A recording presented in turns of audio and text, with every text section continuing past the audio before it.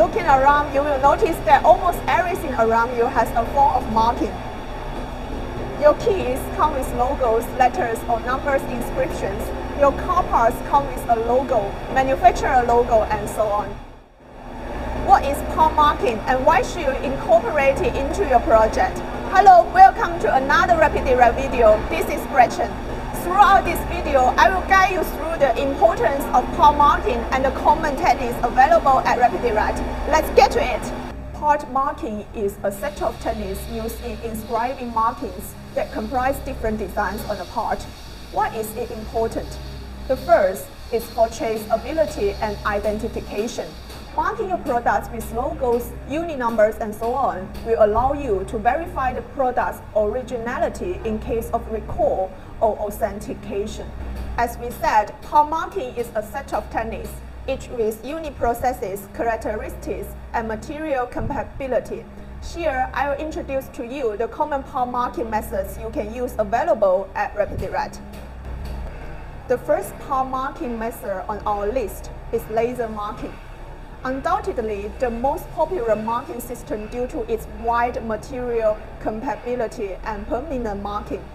Laser marking involves using a laser beam to mark a part. It comprises several techniques, including engraving, abrasion, foaming, and annealing. Each one has its functions. For example, laser engraving gives a permanent marking with no contrast by removing parts of the material. In contrast, laser annealing heats the parts to change its color, delivering permanent marking and contrast. Another palm marking method is pad printing, also known as tempo printing. It involves printing a 2D image on a 3D object made from plastics and composite materials. Pad printing is a recommended palm marking method due to its cost effectiveness, color options, and capability with different surface and materials. However, it can be slow, occupies a laser marking area, and has color issues due to tonal inconsistency. Silk screen printing, the oldest marking technique on our list. It involves transferring a stencil design to a plain piece of silk using screens.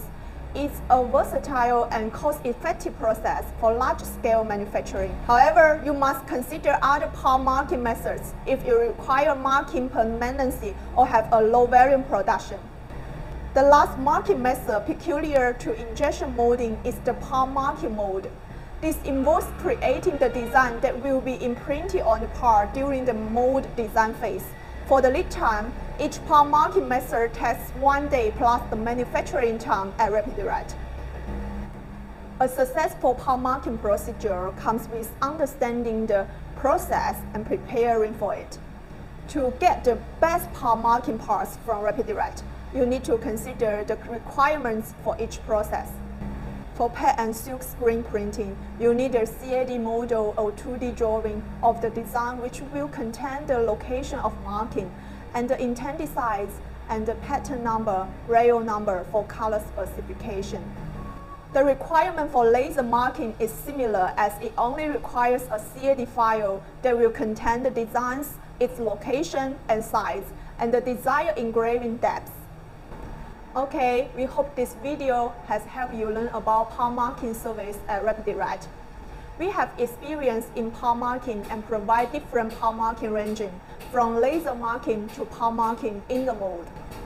Furthermore, if you are unsure of the right marking method, we can recommend the right one compatible with your material to ensure your quality marked product. Why not contact us today? Do you have any questions relating to palm marking service? We wait you in the comment section.